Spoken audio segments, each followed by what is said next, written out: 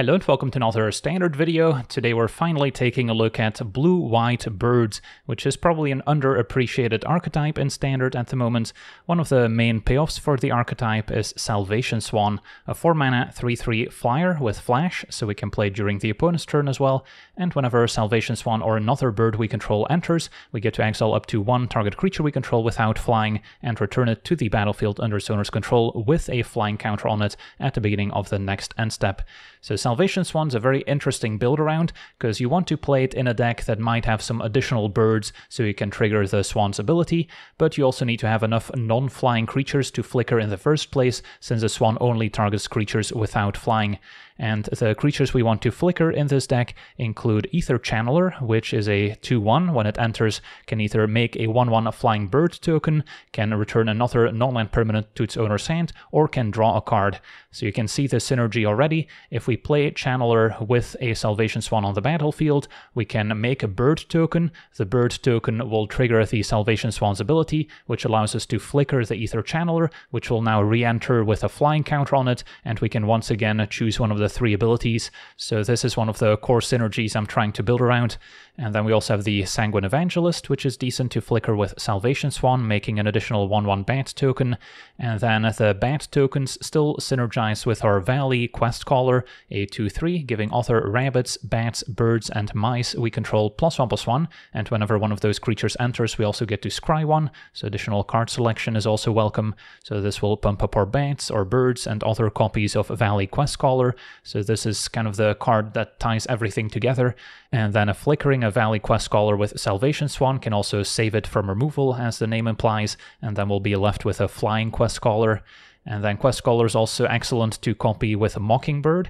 This can be a copy of any creature that's already on the battlefield if we pay enough mana for it. Can also play it just as a 1/1 flyer, but usually we're waiting to copy one of our 3-drops like Aether Channeler or Sanguine Evangelist. But if we can start with a Quest Caller and copy that instead, that's also great, because now we get multiple Quest Callers, all giving our team +1/+1 and scrying when creatures enter. So this is also a pretty nifty combo. And then rounding out the deck, we have one copy of Castrel, a 4/5 legendary bird with flying, saying whenever one or more birds we control deal combat damage to a player, we can either put a bird creature card from our hand or graveyard onto the battlefield with a finality counter on it, so we're often trying to reanimate our birds at that point. Can also put a +1/+1 counter on each bird we control, or simply draw a card. So some pretty useful abilities, especially powerful if we get to reanimate a Salvation Swan with an Evangelist or Channeler on the battlefield that doesn't already have a flying counter, so we get to flicker those and accumulate even more value. So that's kind of where we're trying to go with Castrel. And then rounding out the deck, we have another bird with Aven Interrupter, a 2/2 flyer. When it enters, we can exile a spell that's on the stack. It becomes plotted, and spells your opponents cast from graveyards or from exile cost 2 mana more to cast, so that plotted spell will be more expensive. Also good against other cards with a plot mechanic, thinking of the Slick Shot Show-Off, as it can now maybe be 2 more expensive to deploy after the opponent already spent 2 mana putting it in exile. And the Interrupter is also at its best when facing opposing counter spells, because if you plot an opposing counterspell, the opponent won't be able to play it at instant speed, so it's pretty much useless. And then we also have the Soul Partition to synergize with our Aven Interrupter as an all-purpose removal spell. Can also target our own stuff to maybe save them from removal, but if we target opposing permanents, then they will be 2 more expensive to redeploy, and with an Aven Interrupter it's going to be 2 more mana, so that can also get out of hand. And Mockingbird could also maybe copy the Interrupter even if we're not countering anything, just to tax the opponent even more. And then we've got Elspeth's Smite, mainly against the red aggro decks as cheap removal, and then No More Lies as another decent counterspell for blue-white. And then the mana base has a very important creature land. Restless Anchorage is actually a bird, so it will get pumped by our Valley Quest Caller and potentially synergize with our other creatures, and can be a great way to close out games, especially with multiple Quest Callers on the battlefield, pumping them up. And the map tokens will give us a bit more card selection or card advantage.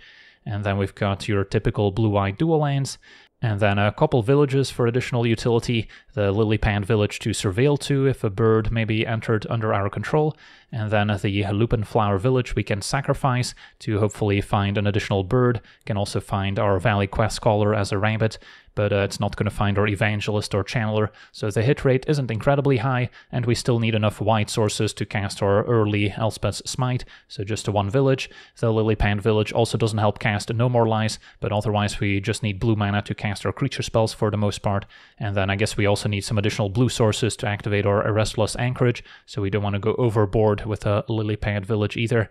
So yeah, that's our deck. Now let's jump into some games and see how the deck does. Okay, we're on the play. Our hand seems keepable.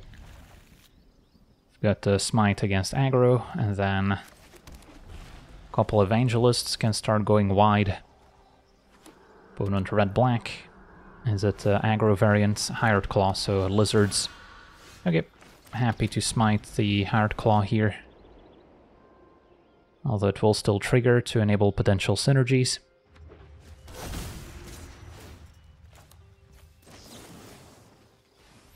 Could have maybe waited for it to damage us in case they wanted to spend their mana giving it a +1 counter. But yeah, Flame Cash Gecko is next, and they got to make 2 mana since they got to deal 1 damage. Enough for a Rot Caller. So we're already starting to fall behind on board. Channeler could bounce a creature. A Rot Caller can start draining us. Still tempted to play an Evangelist here and maybe bounce something more expensive later. And if Evangelist needs to trade for a Gecko, it's not the end of the world. Quest Caller can grow all the bats. Opponent's got the Fireglass Mentor. Can actually double block the Rot Caller as well. They only get to take out one of my 2 creatures. And then Mentor's hoping to find a land with the ability that they can still play. Or maybe a 1-drop if they have land in hand. They did find a Hired Claw. And they can still cast it. So they got that value. Alright, so now might be a good turn for Quest Caller. Keep up my counterspell. Do have to tap very carefully. And then keep the bats back on defense. Opponent does have a Cavern of Souls, however. But they might try to use a removal spell instead. Alright, just a Gecko attacking. Can block with a Quest Caller, maybe bait out a burn spell. Opponent did find a Go for the Throat, as it turns out. And they have to cast it now, so we get to counter it. Alright, so not a terrible turn, all things considered. But our opponent's got another land to level up the Hired Claw. Salvation Swan is quite interesting, so could play that to maybe protect the Quest Caller, or I could play Evangelist to flicker that to make more bats, which I think is reasonable. So play Evangelist first. We get to scry. Mockingbird isn't bad either. Can play it for 2 mana to copy a Quest Caller, or 1 mana to copy an opposing lizard, perhaps. But yeah, the plan now is Salvation Swan, Flicker Evangelist, and then if I play Channeler making a bird, it will trigger the Swan once again, or I guess Mockingbird would do it too. Opponent's going with a Valley Flamecaller, so we have options. Can now also play Aether Channeler first to bounce the Valley Flamecaller, for instance. If I were to attack all out, I am attacking for 9 in the air. If I Mockingbird Quest Caller, then that's 3 more damage. So, yeah, we've got some decent options available. I guess best case scenario would be Channeler draws into a land, I play Mockingbird, copying Quest Caller. Flamecaller only affects mouse, otter, raccoon, and lizard creatures, so not birds. Yeah, I think it's a good turn for Salvation Swan, so I guess what we can do is attack, including with the Evangelists, just to get the Battle Cry, and then Salvation Swan can flicker the Evangelist, which will give us another bat as well. So we should have ample blockers, and then next turn we can make some fun plays with Salvation Swan if it's still around. Quest Caller I'll keep, so next turn I could play Quest Caller and copy one with Mockingbird, which should be enough to cross the finish line. But let's see what our opponent can come up with. They're gonna scoop it up. Alright, on to the next one. Okay, we're on the draw. Our mana doesn't quite cooperate here. If I did have blue mana, this probably would have been a keep, as we can curve No More Lies into Channeler, maybe copy it with a Mockingbird. As is, it's a little risky. This I can keep. Castrol has to go. And we are up against the red aggro. Swiftspear can be tricky to smite at times if our opponent can enable prowess enough times. So we'll have to think twice about using it. So no smite, opponent lets damage happen, plays Heartfire Hero. This is a better creature to potentially smite, same with a Scamp. These are both of the cards we kind of have in mind when putting smite in the deck. Alright, so hopefully opponent blinks first. Monstrous Rage. So Valiant has already been triggered, cannot trigger a second time, so that works. Does our opponent have another pump spell they want to try? They do not. Now whatever creature I play could still die to the Scamp once it gets sacrificed. We did actually draw another Smite, although it is going to be much more mana efficient to play Smite next turn alongside another 3-drop. So for now we could play Channeler, draw a card, or Evangelist, making a bat. I kind of prefer Channeler draw, since if I play Evangelist, make a bat, it kind of trades twice for the Scamp in a way. Could also bounce the Scamp, but I think I prefer the card here.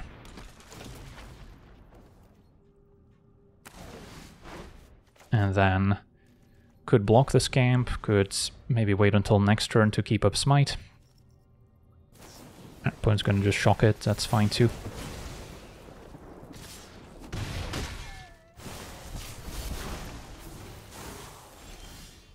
And I think I'm okay just going for Evangelist now. Could also keep up the Aven Interrupter, so we don't run into any awkwardness if our opponent main phase sacrifices the Scamp somehow.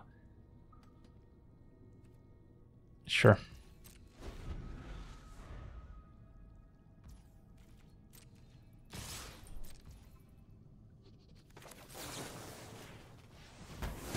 Alright, that worked. Playing Interrupter to try and ambush Swiftspear probably would not have worked out. And our opponent is hanging on to a bunch of cards here, so maybe they're just waiting for the perfect setup to take us out with Burn Together. But we did draw No More Lies in the meantime. Alright, Demonic Ruckus. I could Soul Partition the Swiftspear in response, so they don't get to draw.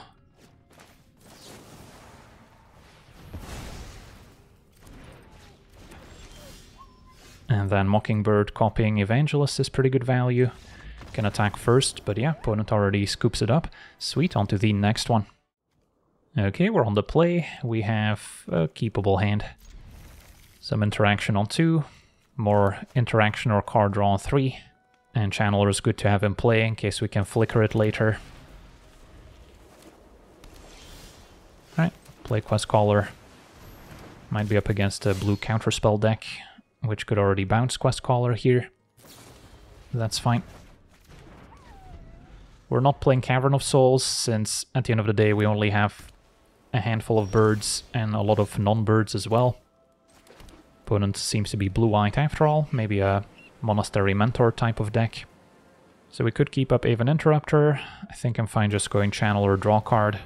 If they want to counter this, that's fine too. Want to keep hitting my land drops. Opponent's going to deduce, so more likely to be a pure control deck. Which is going to be a tough matchup. I see Builder's Talent, so might be trying to return things from the graveyard as well. For now, Channeler could bounce the wall. Salvation Swan's good, especially with more birds coming up. But yeah, can only do one thing here. Could also go once again with Channeler, draw card to try and hit my land drop. And then next turn, Swan flickering Channeler can set off kind of a chain of birds flickering more things.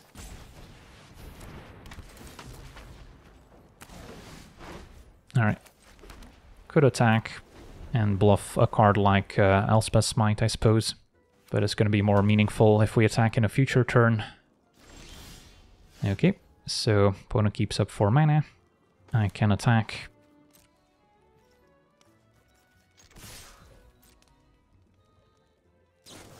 And our opponent's going to deduce. So, can't let that happen. Opponent would get a +1 counter. A few ways we can deal with this. Just soul partitioning the wall is one of them. If I go for Salvation Swan and they counter it, I'll be pretty sad. So, yeah, let's be patient for now. And then I can fight over a counterspell with my own.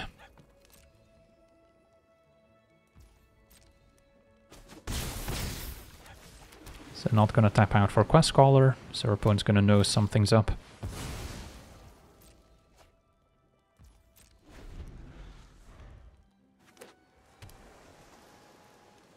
So nothing to return with the Builder's Talent. Now let's attack again. Would have been perfect if we had an extra mana for No More Lies as protection for the Swan play.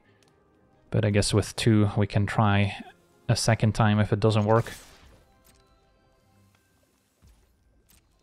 And ideally our opponent makes the first move and we can respond accordingly. They can still sack their clue to draw. They're gonna deduce. So now if they go and sack their clue, I think I flash in the Swan.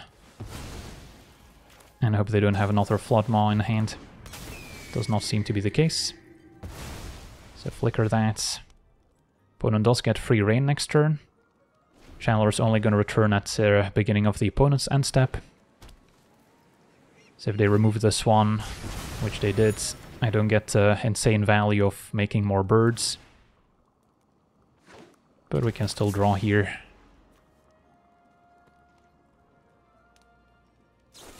And a Get Lost will deal with Channeler. Okay, opponent's tapped out again. And I can now deploy a Quest Caller. Keep up my instant speed interaction, can also sack a clue. So I have a few things we can do here. Another Builder's Talent, making a wall. It's not a disaster. Swan can only flicker my own creatures.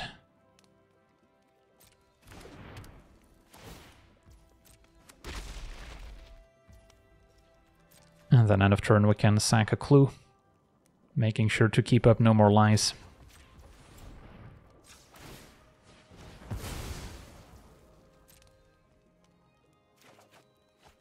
Evangelist is a good one. Can start flying over. Plays well with Salvation Swan. So we'll try that. Probably should have tapped some of my villages in case I want to both partition and No More Lies. Alright, opponent's going to attempt to counter here. Using the Interruptors, good value, since that will strand their counterspell in exile where they can't really use it.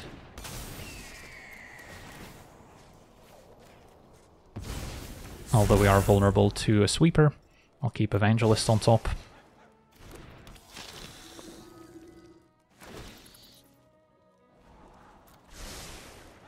And then probably no point in sacking the map if we expect another board wipe. So yeah, plotted counterspell cannot really be cast, since you can only cast those as a sorcery.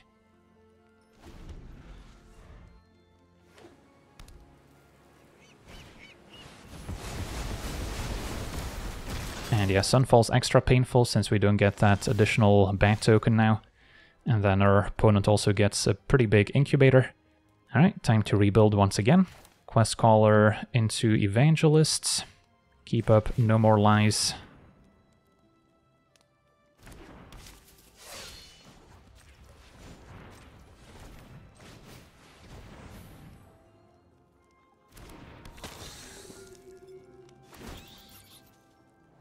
And then another Anchorage. Doesn't seem like the type of card I need. Although with our opponent at 11, any flying creature is pretty relevant here. So we'll keep up our counterspell. Opponent's gonna just sack a clue to draw. Can also soul partition our own creatures to save them from another sweeper. But we'll see here. And the juice makes another token. No value from the builder's talent, at least. So they're just kind of cycling through their deck.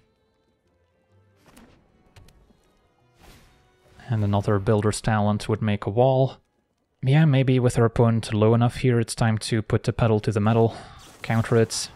Opponent will keep up mana to animate the incubator, which we can soul partition. And then animating anchorage applies even more pressure. So with a battle cry we might get there. Alright, and our opponent explodes. Yeah, they figured out that indeed plotting an opposing counterspell is the best solution, since it's going to just be stuck in exile for the rest of the game. Sweet, on to the next one. Okay, we're on the play with a decent hand. Lots of early interaction. So especially good against a red deck. Put on blue-black instead. So may not be the best matchup for Elspeth's Smite. But still have our counterspell available. Channeler can draw. And a Whale of the Forgotten. That's fine, not gonna fight over it. And Deep Cavern Bat hits the graveyard.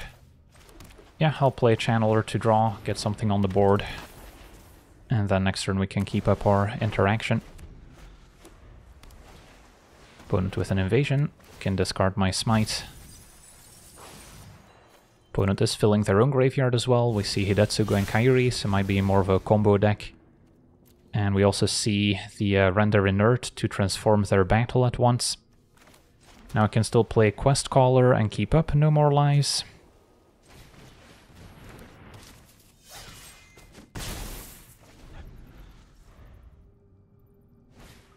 And now a Scholar. Yeah, I think that's worth countering just to be mana efficient. Keep up the pressure. And now I'll have to decide between Interrupter or Evangelist. Evangelist would let me scry. Yeah, I think I'll go for Evangelist still. And then hope they can't do anything too devastating next turn. And then we can keep up the Interrupter as a counterspell. Don't think we had enough going on in play to necessarily just rely on the Interrupter to get there. But our opponent does have the render inert, so they get to transform their battle. And copy Hidetsugu and Kairi, probably. So something we wanted to avoid. Now at least with Smite we can make it so we exile it, so it doesn't trigger the death ability. And get to untap, just a land, so yeah, we're not gonna get there here. I'll attack all out. Opponent blocks Quest Caller. I'll go full control. Opponent's got a Bitter Triumph for the Bat token as well. Could cast Interrupter and still scry and get 3 more damage in. Yeah, that's probably fine.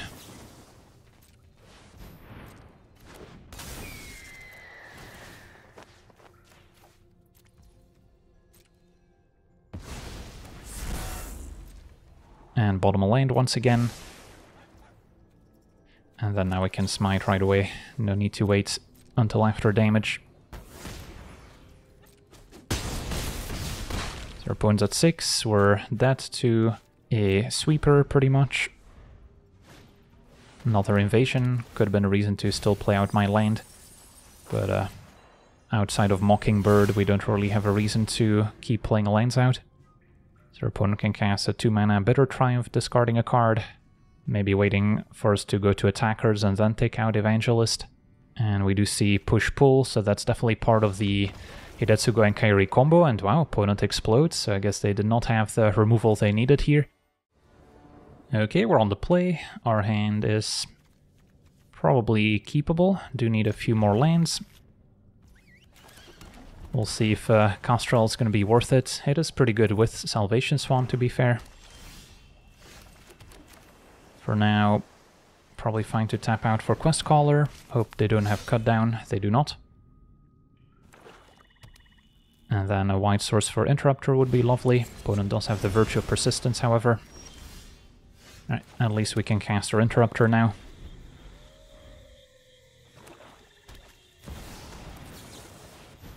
And send this Liliana packing.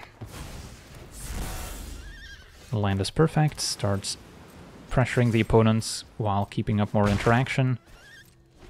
Don't have anything that's great to flicker with Salvation Swan at the moment. That's a drawback of playing the bird archetype, is you want some birds but not too many.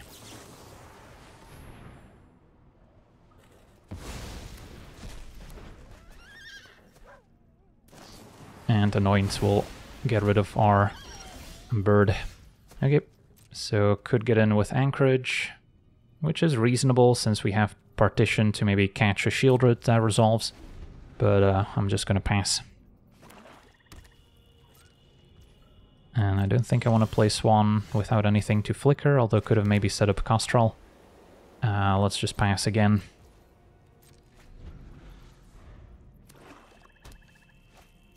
Alright, that's easy, no more lies, as it will also exile it. So we don't have to worry about it coming back.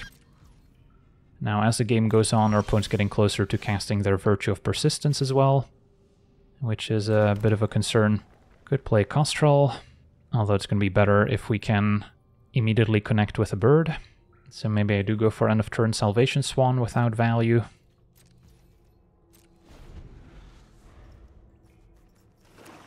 Opponent can now cast Virtue, but decides to keep a mana instead. So if I play the Swan, it's going to get removed, pretty much. But then I can maybe keep Castrol in play. Yeah, this is where having some random 2-mana 1/1 that draws a card when it enters would be great to flicker. But Spirited Companion rotated out. We will get a new 2-mana 1/1 in white that draws with Foundations coming out in November, I believe. And then do we try Castrol? If they're sitting on removal, they can just wait to remove Castrol itself. Yeah, I mean, I could still try it, or I could wait until I have an extra land for Soul Partition, so I can save it from removal. And then for now get in with Anchorage.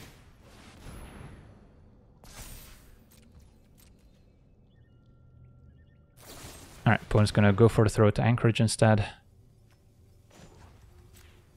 So now the play of saving Castrol is not gonna work. But they're less likely to have removal for it in the first place.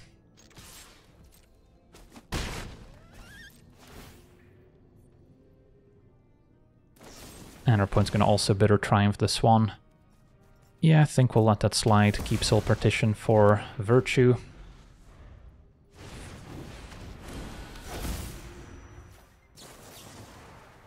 Now I guess they can cast the removal half first for 4 mana, so they don't necessarily have to wait until they have 9 mana. But yeah, time for Castrol, hope they don't have an answer left. And then we can get back our creatures from graveyard as well. Opponent's gonna shrink it down, and they may have drawn some other answer cut down maybe, or they just wanted to get the discount. Alright, so we get to finally attack with Castrol.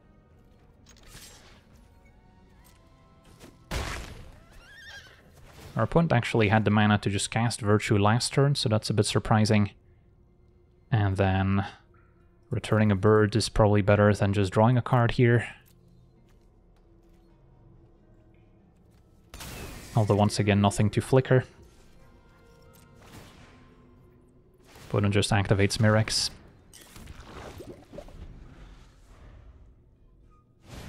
So now we can just counter the Virtue for good.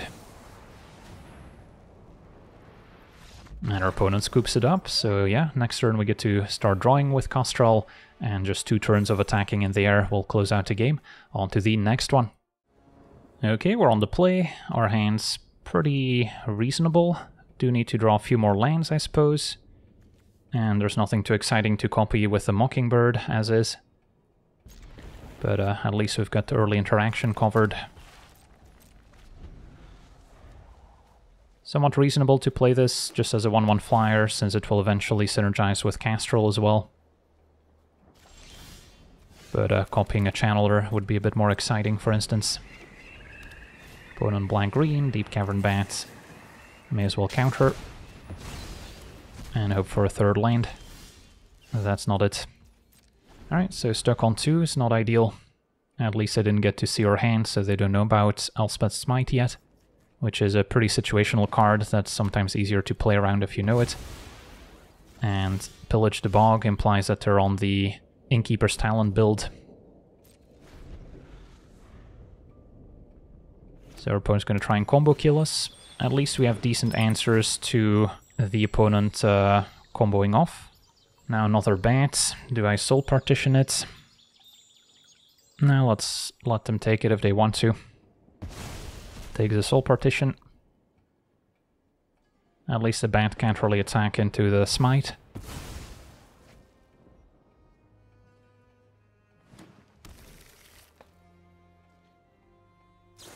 And now Mockingbird can also copy the Deep Cavern bat for what it's worth.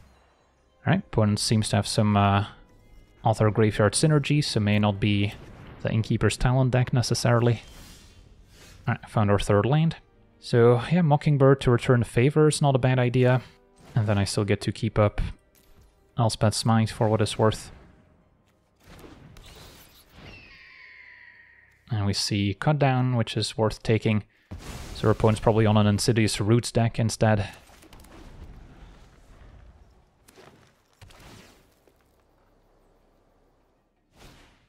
And Pillage the Bog's gonna try and look for it. It's gonna be a Tyvar, also part of that deck. Can start returning creatures, including a Deep Cavern bat. But our opponent just plussing Tyvar. Okay, so a couple ways we can do this. Yeah, I think attacking is fine for now. The main card we want to stop is an opposing Insidious Roots, so we'll keep up the Interrupter. Opponent now minusing. Can get back the Deep Cavern bats to maybe take the Interrupter. Then we still have Salvation Swan as something we can flash in.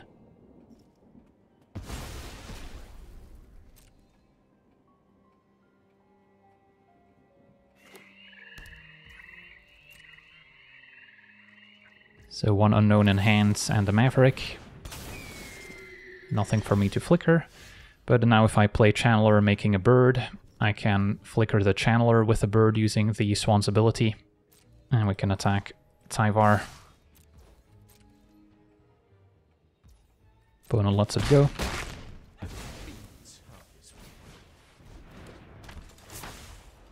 So make a bird. Flicker Channeler. And now probably just draw a card. And we can do that a few more times. Opponent did find the Insidious Roots. But now without Tyvar, they're less likely to just combo off.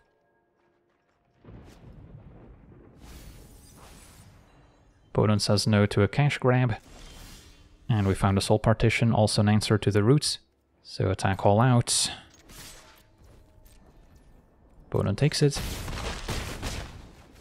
And do I need to keep up soul partition? I think we just run back the Channeler play.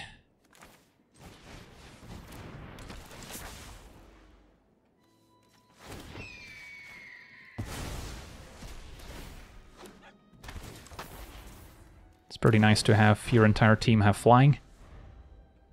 Opponent still knows about Smite, so they're not going to want to attack, although they did find a Tyvar now. So yeah, we could be in trouble. So opponent gets back a creature, triggers Gorehound, triggers Roots. Their tokens can immediately tap for mana. And they're looking to fill the graveyard to find more creatures like Maverick that they can activate out of the graveyard. And a Thrill Seeker, alright. Is there some combo here that kills me on the spot? I guess I can sack Maverick, take out my Swan, and then get Maverick back from the graveyard, triggering the Roots. Not quite an infinite combo, but it will trigger Gorehound again. Alright, never mind, our opponent packs it in. We have a pretty full grip here, should be able to finish off Tyvar, and Quest Caller pumping the team is also going to be huge. On to the next one. Okay, we're on the play. Our hand seems fine. The plan is copy Quest Caller with Mockingbird as soon as possible. Can be pretty nice in multiples. And then they'll have flying in addition to pumping each other. So just need our Quest Caller to survive for a few turns. Opponent is on the red aggro. Yeah, I mean, if we can make enough Quest Callers, our team's gonna be pretty big. If our opponent immediately has a Lightning Strike, we're gonna be sad. As we draw another Mockingbird. Heartfire Hero is acceptable. And a Scamp, so our opponent's setting up. And yeah, don't have many options. We also get to scry at least, keep a land on top. And I don't think I'm in a position to attack. Although I'm also not really in a position where I want to block, because we need our Quest Callers to survive so we can get more copies in play. Slickshot doesn't have the best attack, so that's fine. And I think another Mockingbird is better than anything else we can do here.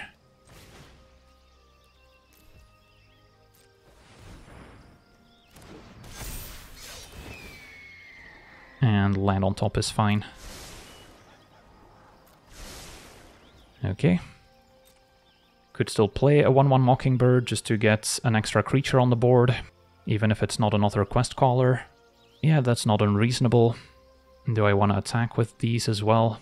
Maybe not a terrible idea.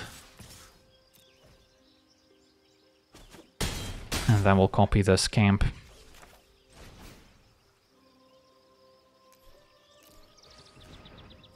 I think that's better than Heartfire Hero. They both deal damage when they die.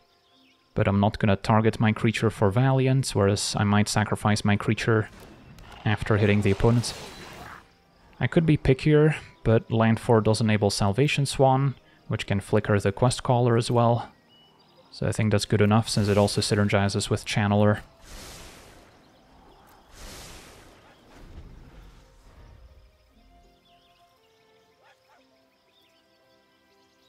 So yeah, the Mockingbird Quest Caller special. We'll see how this one ends up. Of course, the red deck can kill out of nowhere with a Callous Sellsword. And our opponent's going for it. So, assuming they have a Monstrous Rage in hand, which is kind of a safe assumption, I can still set up an okay block here, at the very least with a Cacophony Scamp. Quest Caller could also get involved. So if they've already triggered Valiant, if they Monstrous Rage again, we would still trade, although they would deal 7 on the way out. So we don't want to encourage them to pump Heartfire Hero or Scamp necessarily. Blocking Slickshot doesn't force them to pump the Slickshot itself, whereas blocking Swiftspear does force them to play a pump spell here. If it's Monstrous Rage, it does go up to 5 toughness, but Scamp still dies, killing something on the way out.